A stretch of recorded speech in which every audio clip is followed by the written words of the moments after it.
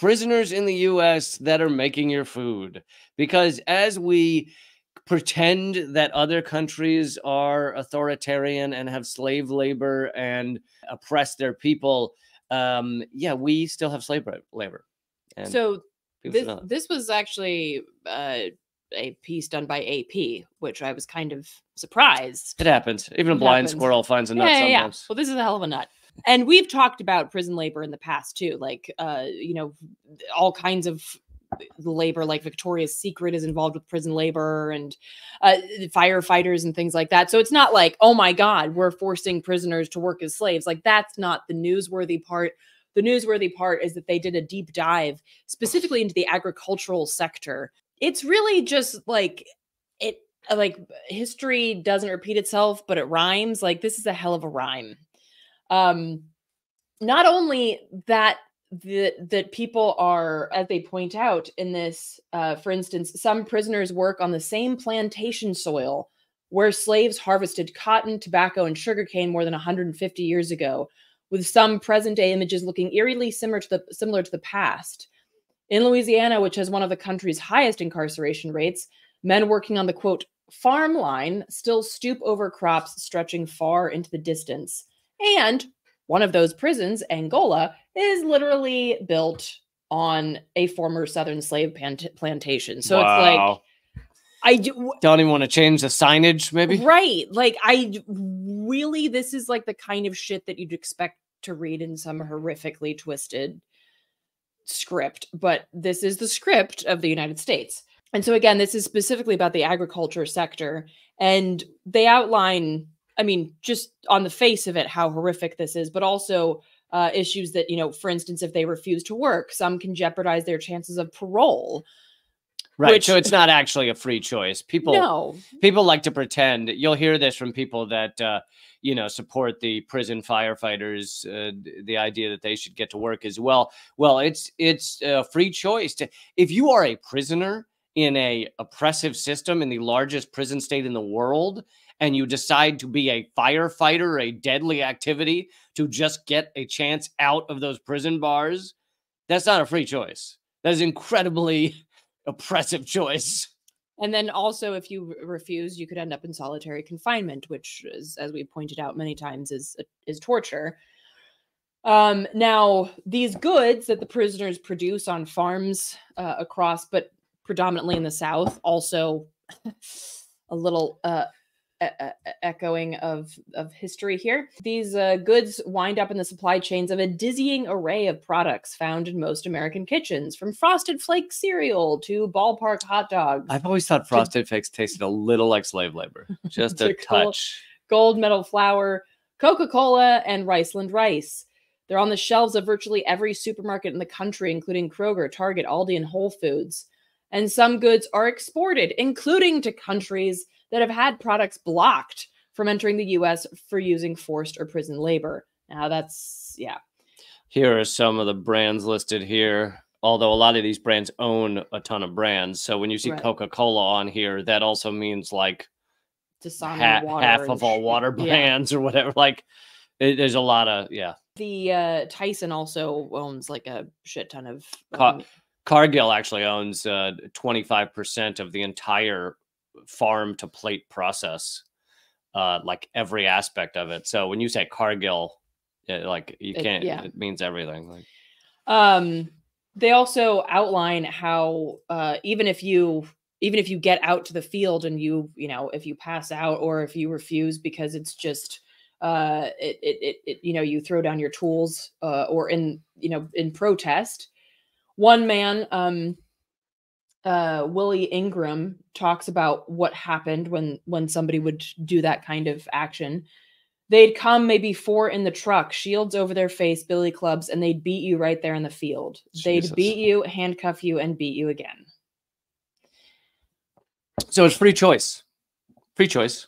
So, like, I'm struggling to actually see the difference between this and slavery, particularly when you consider the fact, like, Willie Ingram, who's sharing this story, received a life sentence after pleading guilty to a crime he said he didn't commit. And he was told he'd served 10.5 years, But it wasn't until 2021 that a judge finally released him. So he spent 51 years in Angola when he was told that he would spend 10. Jesus. So that's a life sentence, just like, oh, I don't know, slavery was a life sentence. So I'm really struggling to see the distinction between these two horrific, I don't know, what do you want to, these acts of U.S. empire. And when you consider the fact, too, that roughly 2 million people are locked up, and the U.S., because of this, the U.S. prison labor system has morphed into a multi-billion-dollar empire, extending far beyond the classic images of prisoners stamping license plates or battling wildfires. An analysis, now, again, this is just agriculture, but prison labor has its hands in every industry, basically. Yep. An analysis of data amassed by the AP traced nearly $200 million worth of sales of farmed goods and livestock to businesses over the past 6 years, a conservative figure that does not include tens of millions more in sales to state and government entities. Much of the data was incomplete, though it was clear that the biggest revenues came from sprawling operations in the South. And, wait for it, leasing out prisoners to companies. This is legit. Like, this is where slave patrols, i.e. modern day police, came from, was plantations used to lease out slaves. Like, literally, like, this is the same playbook. Like, what? This is how the South maintained their workforce after slavery was ended. Was they obviously, it continues to be in the Constitution that you can enslave people who are prisoners. So in the South, people, and you could say cops, but cops were any white guy with a gun could be called a cop, would grab any black guy they saw that wasn't in a house or something, and just throw them in jail. And then those jails would lease out the prisoners to the plantations. So basically they were able to maintain slavery in a lot of these plantations, even after slavery was over, by saying, oh no, we use prisoners. And as you and I have discussed before, sometimes the treatment was even worse than being a slave, because if they killed the person or harmed them, injured them severely, they could just say, I need a new one. Yeah. Some advocates for this, who I wouldn't even deign to call human, say that it's not that big of a deal, because then they can use the skills that they get from being forced into slave labor. They can use that once they get out of jail. That's a ridiculous, hideous argument. Also, a lot of this is not what people would want to or even have access to doing, because it is specifically prison labor. So working in the fields of the penitentiary fields, that's prison labor. So let's say you get really good at harvesting turnips or whatever the hell. And then you go out into the world, but that's not a job that you can get because, that was actually just a prison job. Second thing, once you get out of jail, I don't know if people know this, but that shit's on your record. And so it's incredibly difficult to get a job. And this was one of the arguments that was made with regards to firefighters. You can't become a firefighter if you've been charged, I think it's like a felony. So then they've gotten all of this, real life experience at fighting fires, but, I'm sorry, you can't actually be a firefighter because you were in jail. So when you were helping to save us before and you were in jail, and now you can't do that now that you're out of jail. Sorry. So they're, damned on the inside and then damned on the outside once they get out. And on the other side, on the other, the other part of this is that these companies, not only do they have access to slave labor, but then on top of that, they oftentimes get tax credits and other financial incentives to use slave labor. Of course, it's not like they have to be accountable to the prisoners. It's like incarcerated workers have workman's comp. That's not a thing, right? They don't have to have basic protections or safe work environments. So this is a sweet deal for these companies on every single level in terms of the economics. And there's really no recourse for the prisoner. In case people need reminding, we are the largest prison state in the world. We have the most number of prisoners, both by sheer number and per capita. And yet we point to other countries and say that they are a prison state or things like that. We are the largest prison state in the world.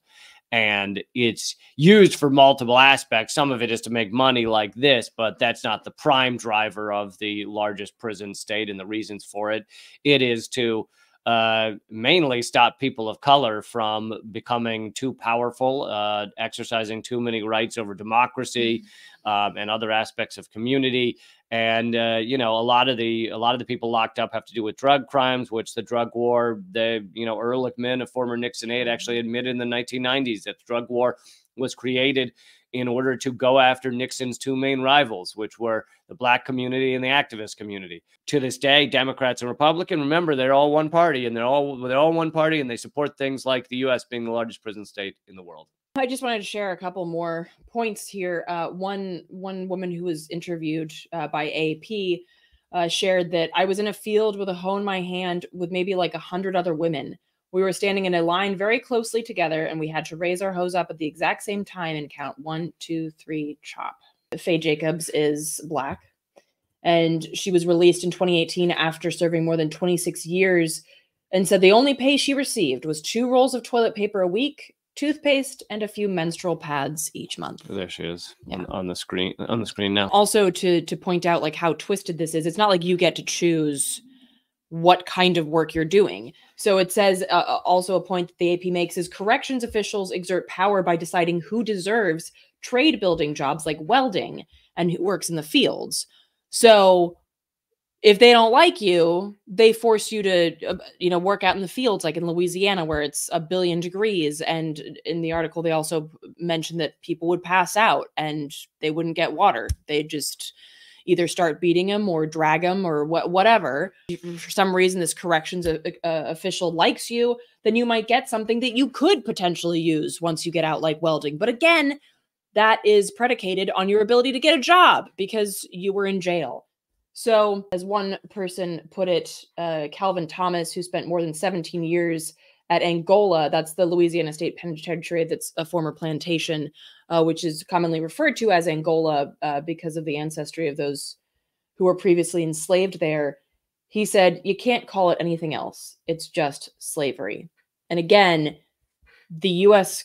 Constitution has enshrined slavery. A lot of people think that it's illegal, but this is so legal because the 13th Amendment states that slavery and involuntary servitude are banned except as punishment for a crime. So this is legit enshrined in the U.S. Constitution. So anybody who tries to tell you that slavery is illegal, you'd be like, no, did you read till the end of the sentence of the 13th Amendment? And the map I'm putting up on the screen now is prisons with agricultural programs. So as you can see, this is not a small number of prisons. This is just agricultural. This is dozens and dozens across the entire nation. And this is just agricultural programs, as you just said.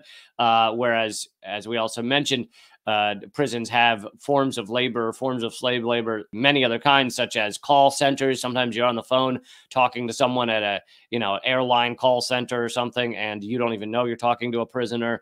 They have people sewing garments. One of the craziest ones that I remember hearing about, although I don't know if this has changed since that time, but since a few years ago, but Victoria's Secret and other brands would get made in some other country by slave labor, someone getting paid 5 cents a garment or something, and they get made by slave labor, and then they get shipped to the United States, where the prisoners would just sew on the American flag saying "Made in America." So the "Made in America" part was only the tag, not the garment, but even the tag was sewn on by a prisoner. So "Made in America," yeah, hurrah!